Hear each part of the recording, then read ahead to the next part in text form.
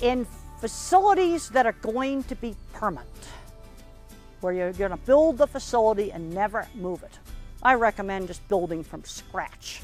You can end up getting a stouter, better facility for, probably the same amount of money. It's not going to rattle and clank.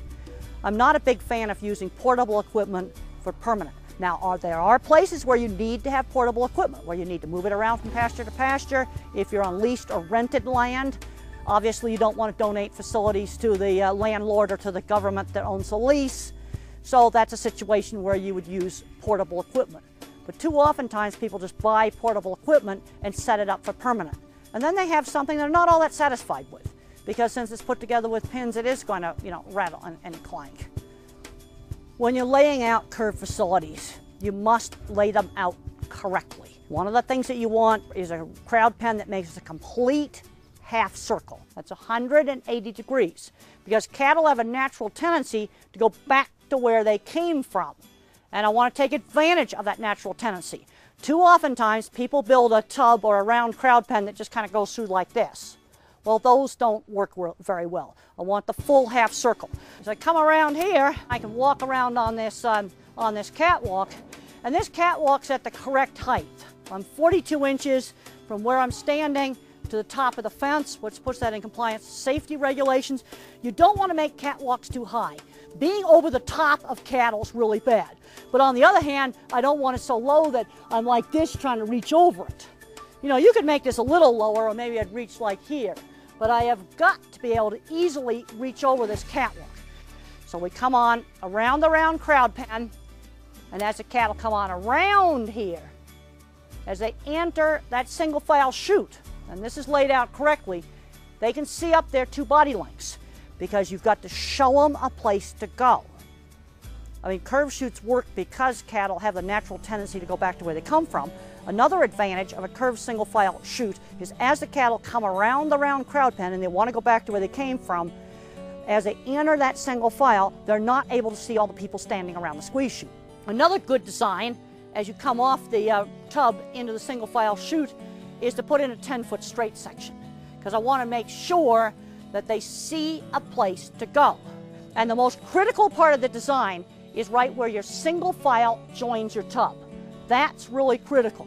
If you lay out this junction wrong, where your single file joins your tub, it's not going to work.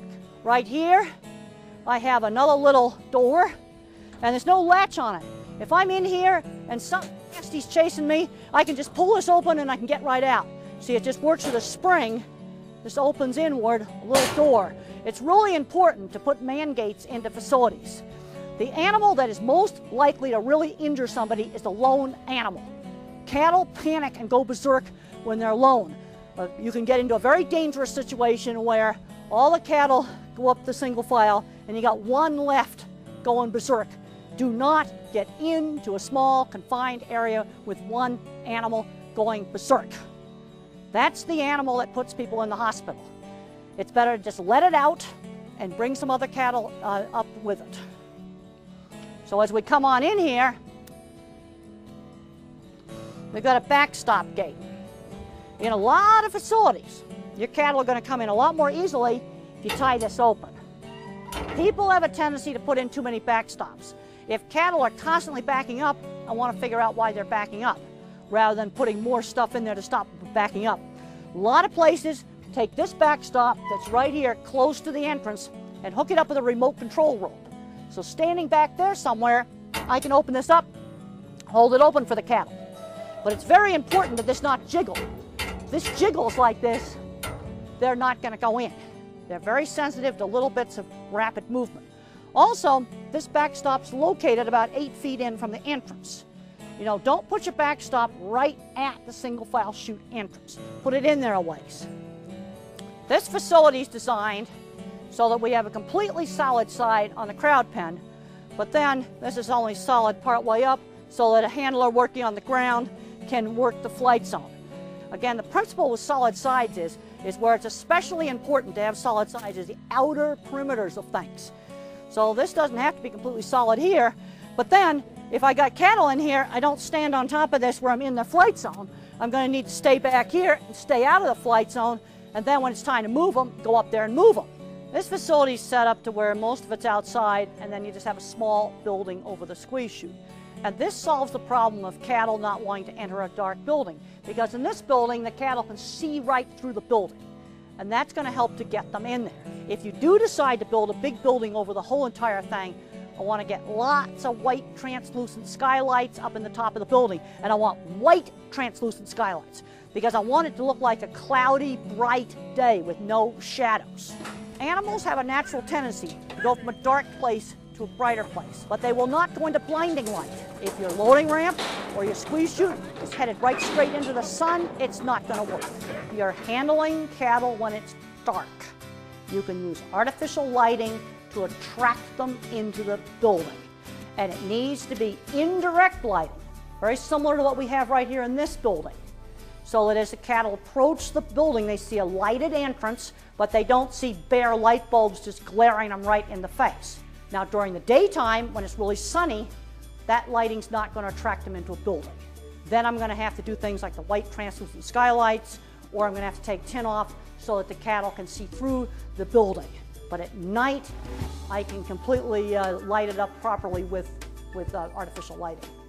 One sorting device you should definitely have in every facility is a gate in front of your squeeze chute. As you come out of the squeeze chute, this facility has got sort gates, so I can sort cattle off into different groups. For example, I can just open up this gate right here, and gate goes across the alley, and I can sort cattle into this pen. Having sort gates in front of the facility is a really, really good feature to have, because sometimes an animal gets stuck halfway out of the squeeze chute. And if you got sorting gates in front of your squeeze chute, then you can just sort that animal off.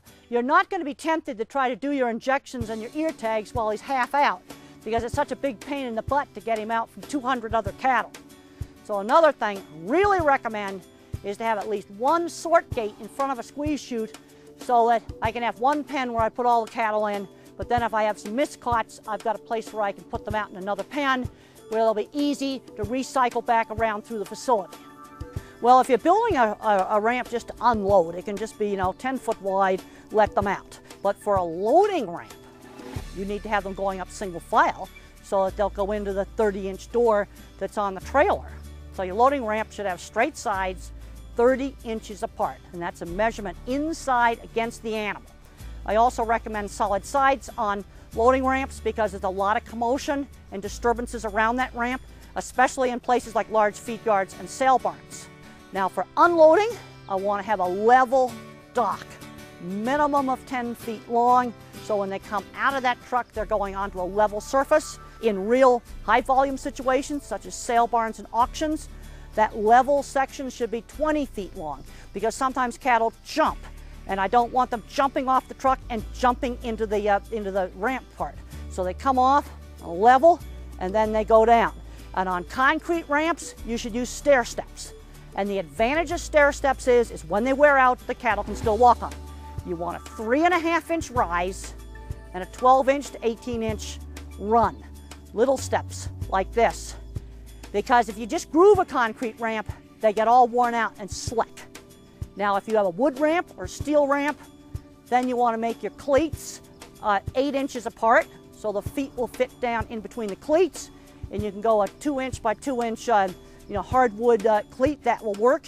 You can go a square metal. That will also work, but you want those cleats 8 inches apart, so the hooves just fit down in between the cleats.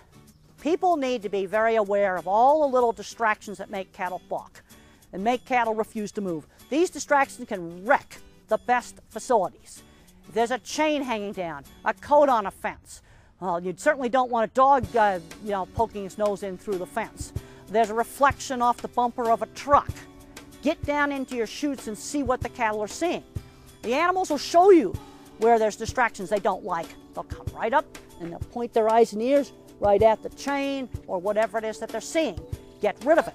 Another thing is, they're not going to approach people up ahead. So sometimes just taking a piece of plywood or something else and put it up as a shield. So as the animals are approaching, they don't see the people up ahead. Sometimes that will work really well. I want to get you more aware of What are those animals seeing? But we can be aware of things like shadows, chains hanging down, and I'm amazed at how I can fix a facility by removing distractions. I have fixed many facilities with simple things. Get the water bottle off the ground, get the coats off the fence, move the pickup where there's a big bright reflection coming off the bumper. Doing those things makes a big difference. I can't emphasize enough the importance of getting distractions out of facilities.